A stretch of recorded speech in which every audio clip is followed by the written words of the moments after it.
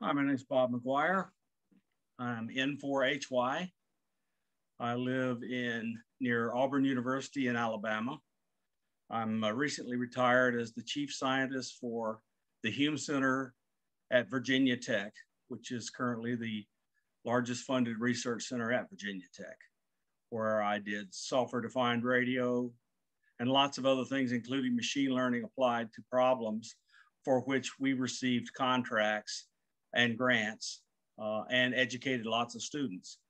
So I learned about machine learning and applying it to a radio problem, which I will discuss later. But it led me to think that this kind of activity might be useful for ham radio. So I'm going to pursue it. I'm going to tell you how I'm going to do it. Let's start right at the beginning. What is machine learning? I'm sure lots of you have heard of deep learning and machine learning and all sorts of things. What is any of this? And what will it mean to us? So let's just start from the beginning. So this is a quote from the CEO of NVIDIA. Machine learning at its most basic is the practice of using algorithms or computer programs to data, learn from it, and then making a determination or prediction about something in the world, something in the environment predicted by what the data is telling us. That's a little tough to kind of get through, but this one from Andrew Ng is a famous machine learning person at Stanford University. Machine learning is the science of getting computers to act without being explicitly programmed. That's pretty good. That's a little better, a little more easy to understand. Machine learning is based on algorithms that can learn from data without relying on rules-based programming. So now we're getting down to it. We don't want the computer to have to write down rules to make decisions or classifications or determinations with a human involved at all. So that's the goal. But are we there? Let's see. So machine learning algorithms can figure out how to perform important tasks by generalizing from examples. That's also a form of machine learning. And how to generalize a trained algorithm is a part of the issues that all of us need to face when dealing with a computer trying to apply learning. Machine learning is the ability of the machine to learn on its own. Now that's the most general of these. And it's, of course, a very lofty goal. And so major steps have been made. I mean, you see this every single day. You're on, say, your cell phone or on your computer, and you ask Google or another search engine, or talk to your phone, or ask for directions from your GPS module, and all those things. Machine learning is there to interpret what you ask, and after it's classified and determined what you've asked, it then executes an action, and that is also machine learning. Let's just keep going and see where we can get with these kind of really high-level descriptions of machine learning. Well, for now, machine learning is exactly like this.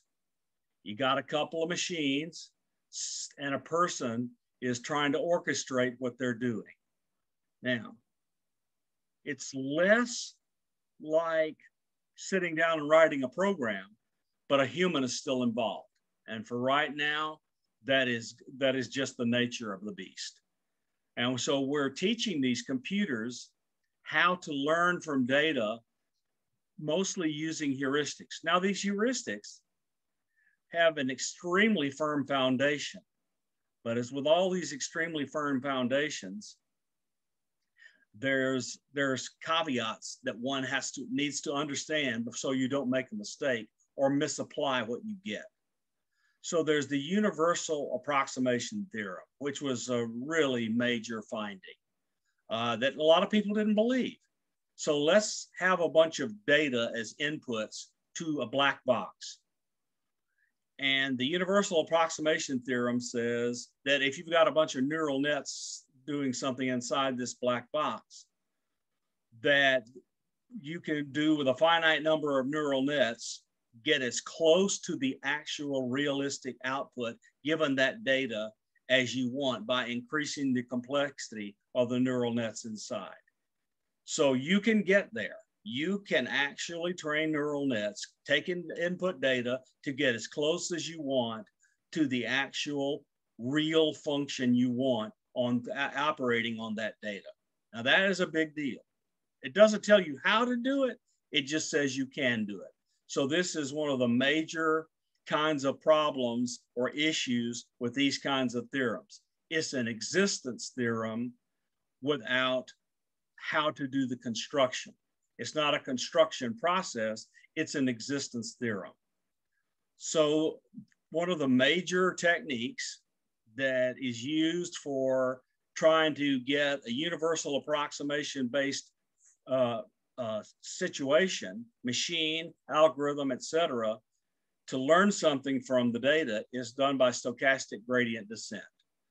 And we're going to go through how that's done without going at a high level, without actually getting down to the nitty-gritty details. But just let me tell you, until the 2000s, really 2008 or thereabouts, the stochastic gradient descent was known, but it just was completely impractical. And then Hinton, Jeffrey Hinton, a well-known computer scientist, took a set of handwritten letters and alphabet, and mostly numbers in the beginning, and trained a computer to recognize these handwritten numerals on automatic pilot without a person telling them what to do. So he figured out how to train it. And it was a stochastic gradient descent algorithm, and he called it back propagation. So there is a way to tell the computer, given input data, and it make a guess, how well did it do? So it's in critical importance that from the beginning, when you're applying machine learning, you have a way to tell the computer how well did it do.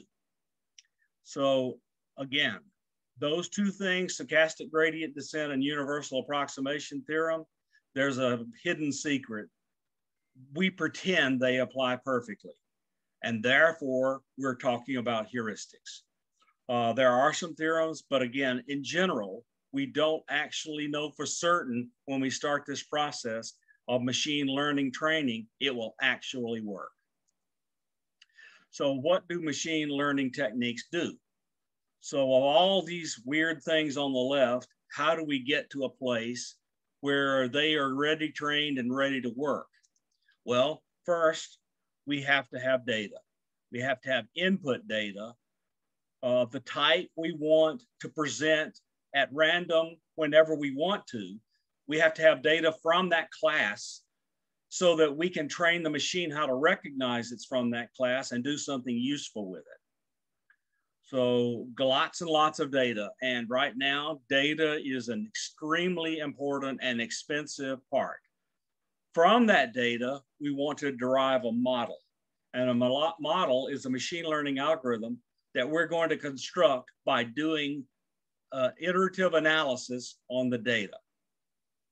So how does the iterative analysis work? So we take data, we feed it into our model, we get an output, and then we have an objective function.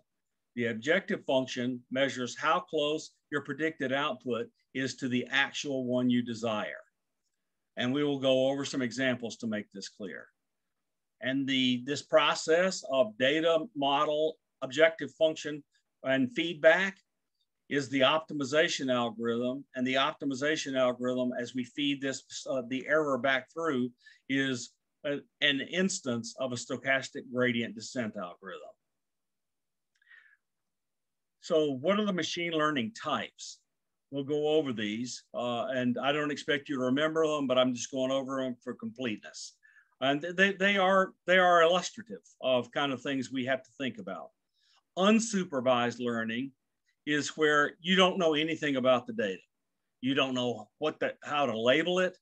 And so you take these pieces of data and you feed them into algorithms, and the algorithms that you feed them to discover structure, discover meaningful ways to compress that data into classes. And from this, you find features in the data as presented to this machine learning algorithm, which allows you to put the data into different boxes. And so this unsupervised learning was how everything was done until we got very, very good at doing a different kind of learning. Supervised learning is where you still have lots and lots of data, but you feed the data to your machine and you know what the output should be while you're training. And you're going through, looking at the output of the machine and saying, look, you're in error. And here's the error.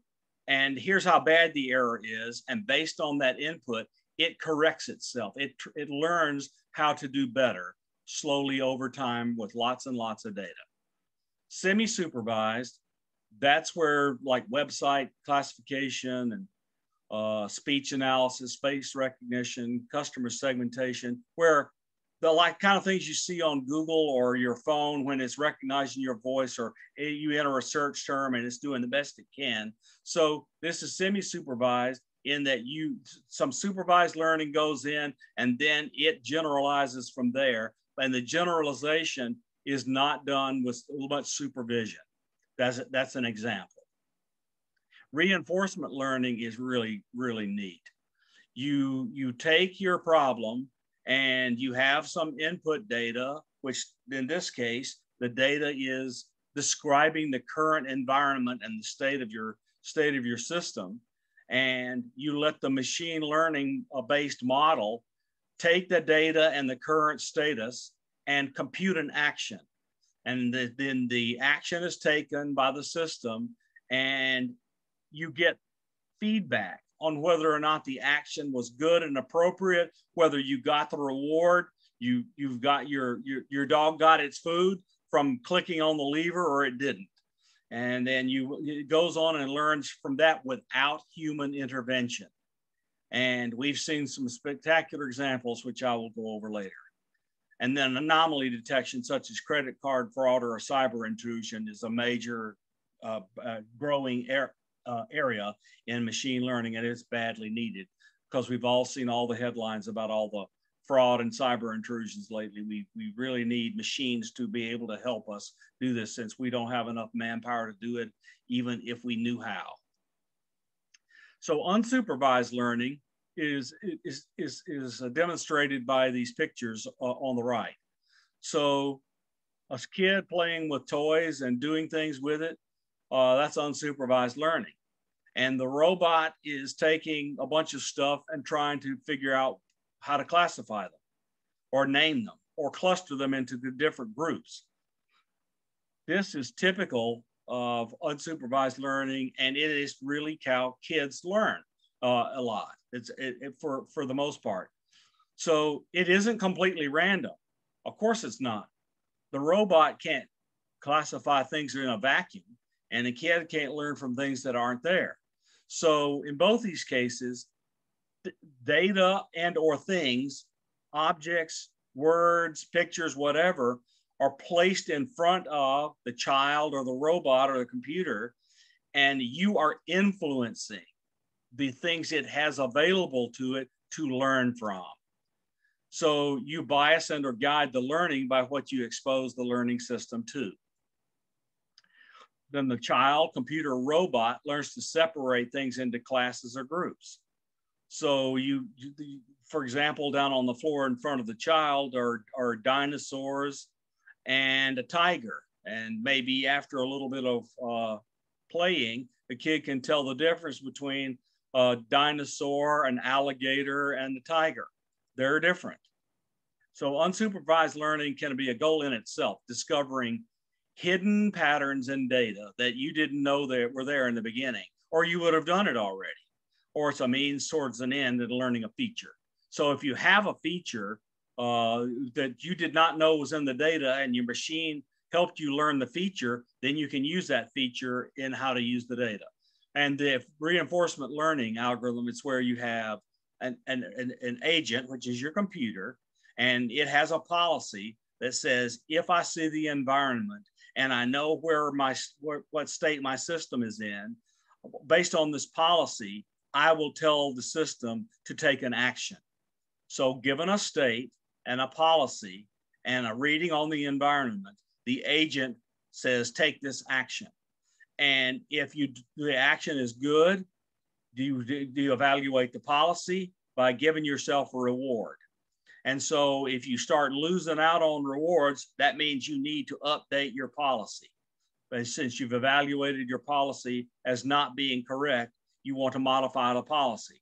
So that's one version of this. And so this goes around in a loop until eventually you begin getting more and more and more reward for the action, for the modifications you've made to your machine learning model. And we have spectacular examples.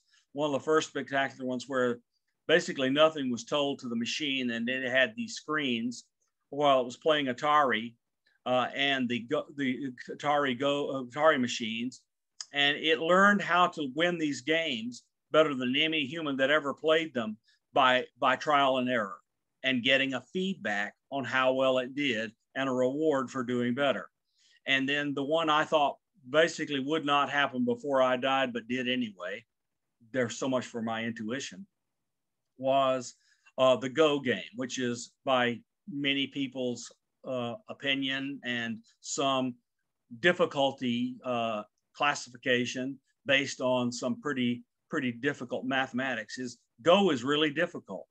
But the computer, given the Go stones, playing against humans and then later against itself, can learn how to win Go better than any human that ever played the game. And that was really surprising.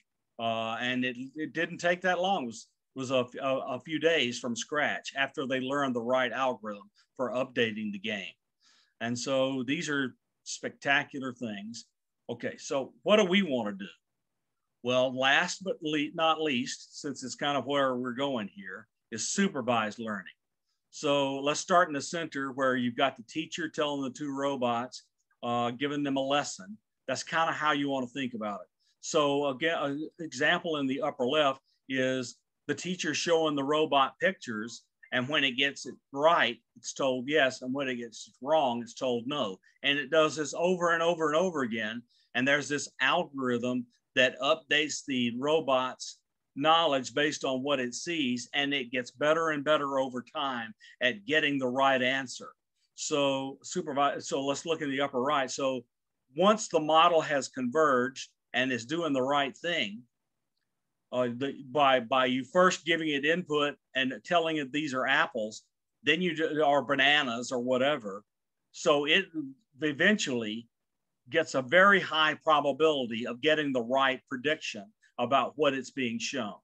So that's the goal, is over time being shown lots of examples where it guesses the answer, and then you tell it what the real answer is, and it grades itself based on an objective function, how well it did, and it learns how to do better from repeating this over and over.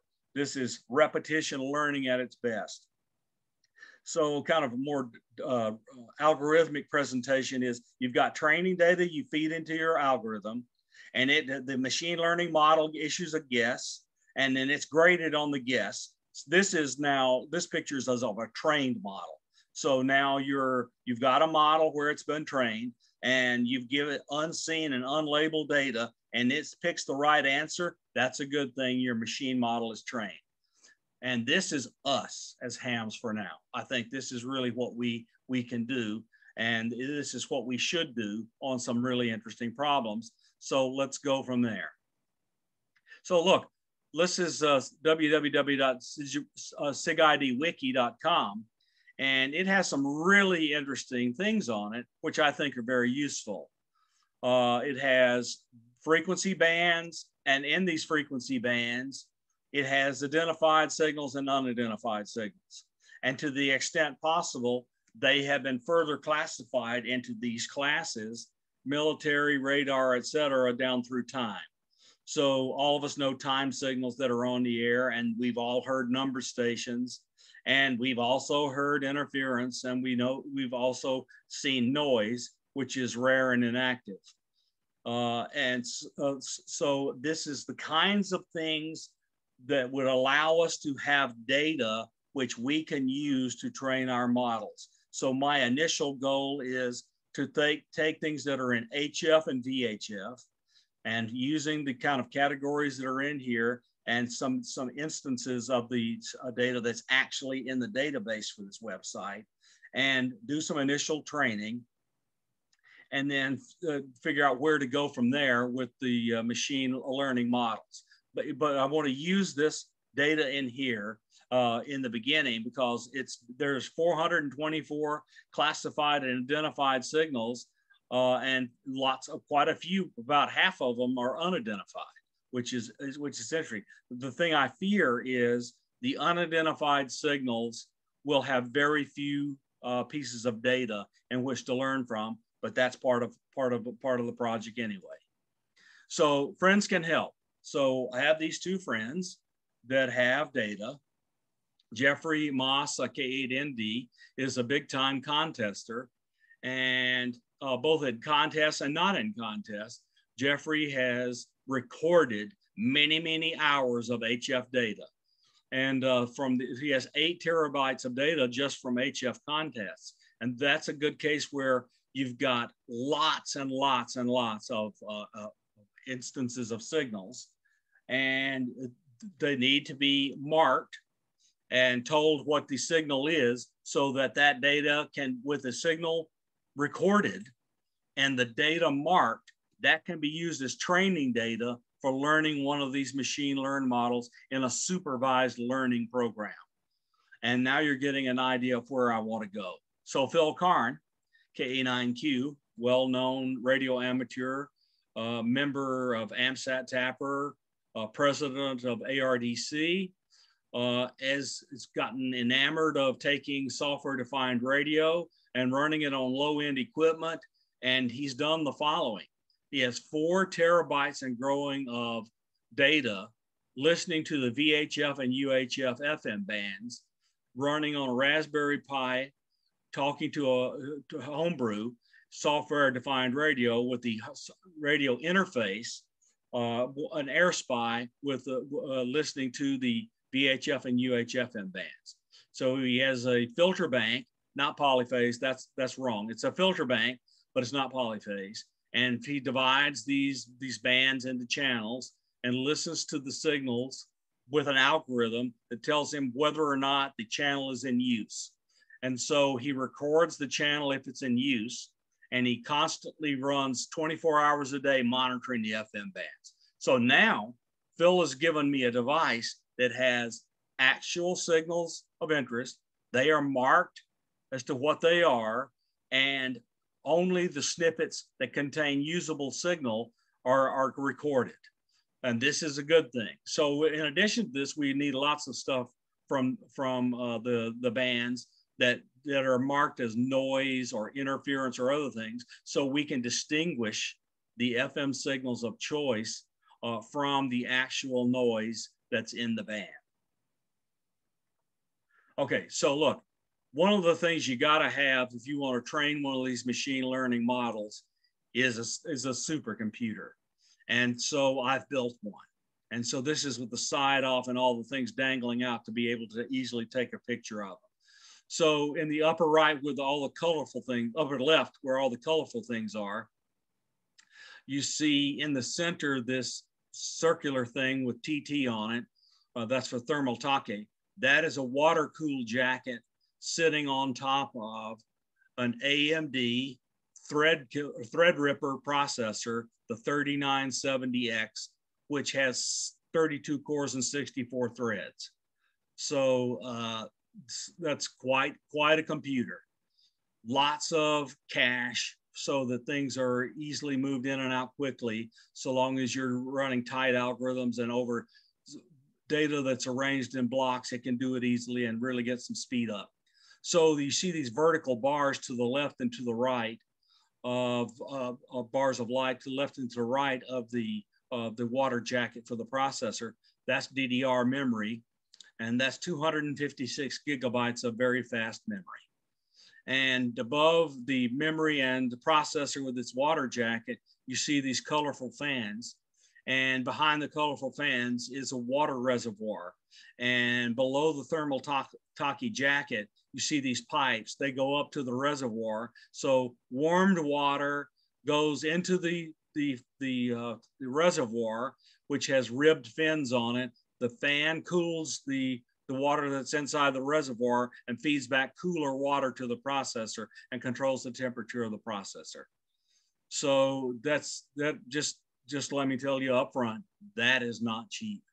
It's just not. And so let me say from the outset, this is not something you need. And that's a good thing, because you need one or two people that have these kinds of things and are able and capable of using them to train the models. So in the below that picture, there are these two horizontal bars with a bow tie on the left, and you see the word GeoForce on them. It's covered up as GeoForce RTX. These are high-end GPUs, and these are GeoForce RTX 3090s, and there are two of them. So between the processor, memory, cooler, and those two GPUs, and another little piece I'll tell you about, that's a fairly serious used car or something like that. It's not cheap. So, but it's needed, and I'll tell you why. Later. So the thing I want to point out to you is this bow tie right here on the left side of these cards. So what that bow tie does is gang these two graphics processing cards together, so that under certain circumstances and under the right control, they can work together.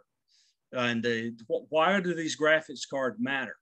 The mathematics that is needed to do the stochastic gradient descent algorithm to train these models is best done on GPU cards that have certain technical capabilities inside them. And I'm just going to tell you what it is without going into any explanation. They have these tensor processing units in them, which is really, really helpful to doing machine learning. And to point out to you the supercomputer nature here is up here, you can see that I've got a version of top telling me that I'm right now, while it's sitting in idle, using 2.5 gigabytes of the 252 that is available for the user. And you can see that there's 2 gigs of swap, and basically I've got nothing running now. So you only see the little wiggles for things the machine is doing. You can really tax this thing to the max, where all the threads are running, and the machine is really, really, really getting taxed to its limits. And these fans spin up really loud, and the water flows really fast, and it keeps the processor cool enough so that it can keep running even at full tilt. So these graphics processing cards down here, and this water cooling and this processor, they consume a lot of power. And down here you see the EVGA 1600 watt computer power supply. That's where almost all of these cables are going, are feeding power to these things.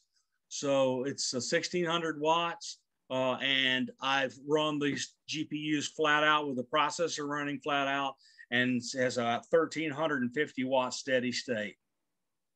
And it spikes a little bit above that, but 1350 watts is kind of the steady state limit for the things I'll be doing.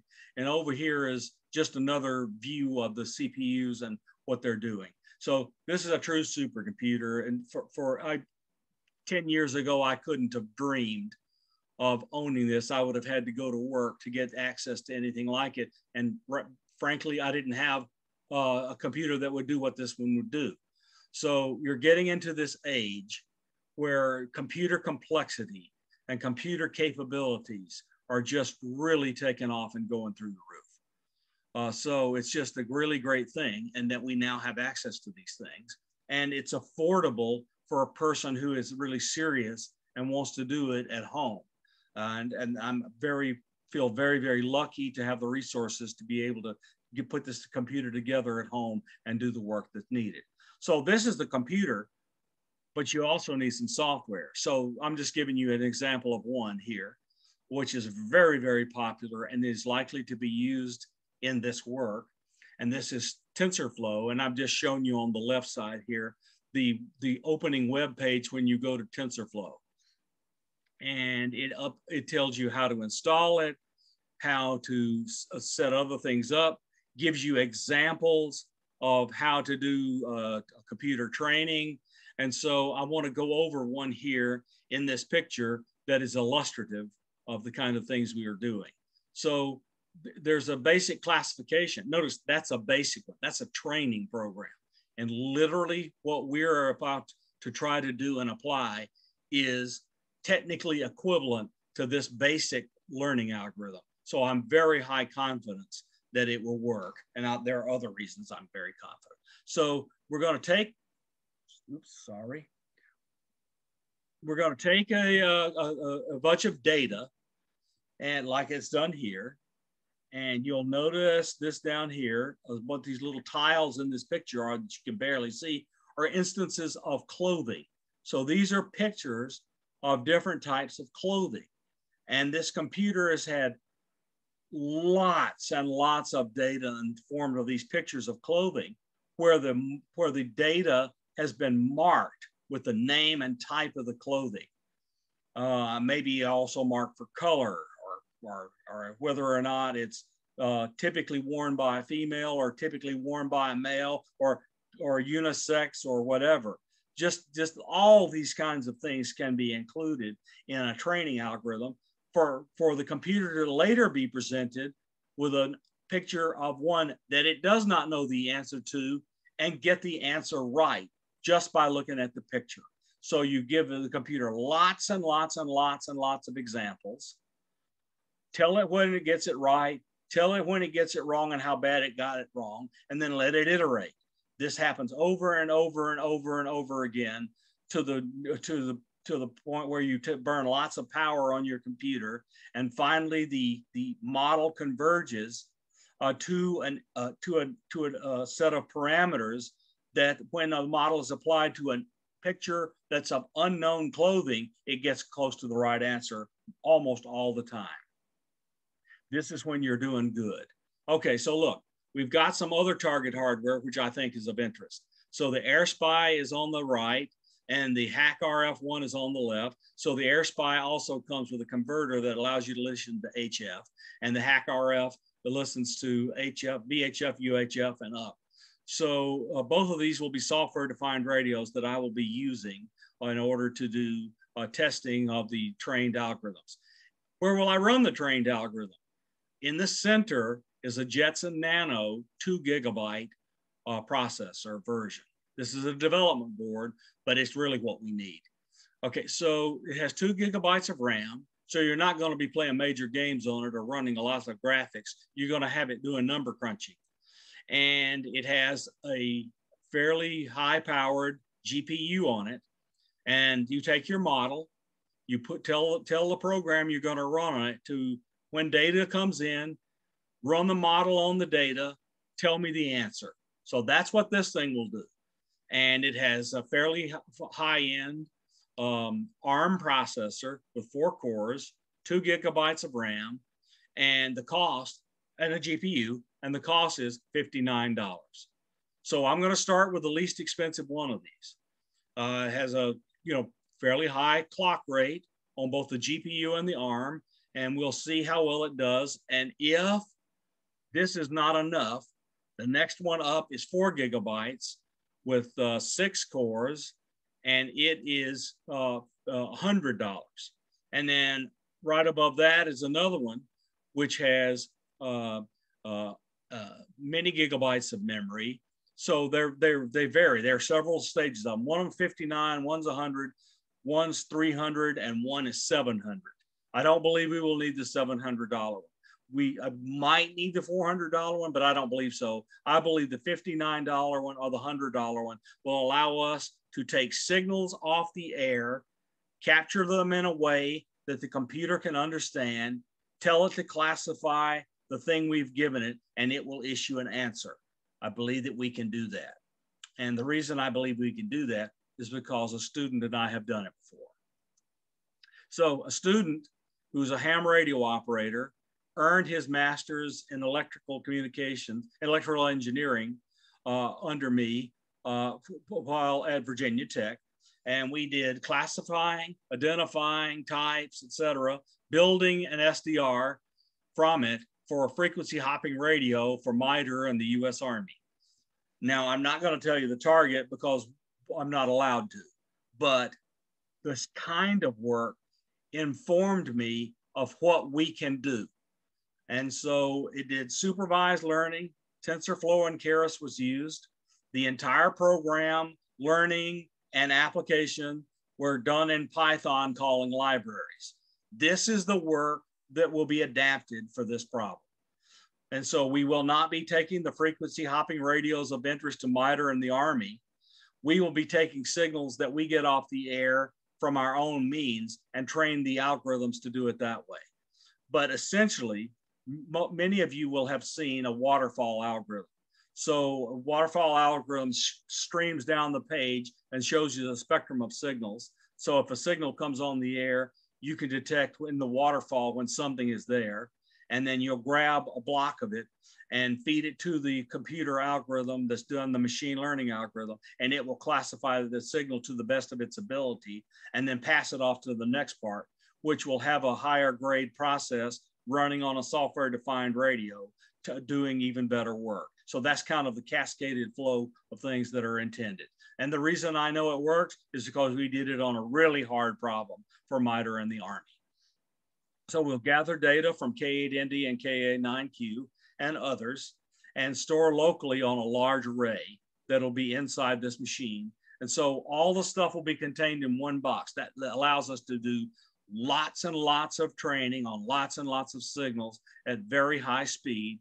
And once we have the classification of the signal in terms of type and other parameters that are needed, we can automatically build, say, a GNU radio algorithm to process the signals ID'd by deep learning and the neural trained deep learning algorithms done by this project. Now, what are the promises? The promises are this will all be open source, open specification. GPL algorithms will be done in GNU radio, and the Python training algorithms will be published, and how the models are derived will be published, and it'll all run on commercial off-the-shelf hardware that anyone can purchase. So I think this is, we've finally gotten to this place where the application hardware and the training hardware is purchasable by individuals, and the individual person who just wants to test the algorithms to see how well it does in classifying signals on the air, hopefully giving us feedback so that we can learn to do better, will make this available to lots and lots of people. Because these software-defined radios and these special purpose ARM-based GPU-enabled learning computers are getting very inexpensive. It's like this technological revolution is enabling us to do some really neat stuff. So look, just want you to know, you never underestimate the power of a grandpa with a math degree. And I've done some interesting things with my signal processing. That's me on top of the USS Hampton right before we went under, and I stayed under for months. So software-defined radio with machine learning enabled tools that allow you to figure out what some signals are and how to process them are really things that are of very great interest. And I'm in Echo Mike 72 IP. My DMR is 315-1472. I'm available through a hotspot, and that's my email in case you want to contact me. I'm looking for other people who are interested. And with that, we'll stop here and take some questions if we have time and that's allowed.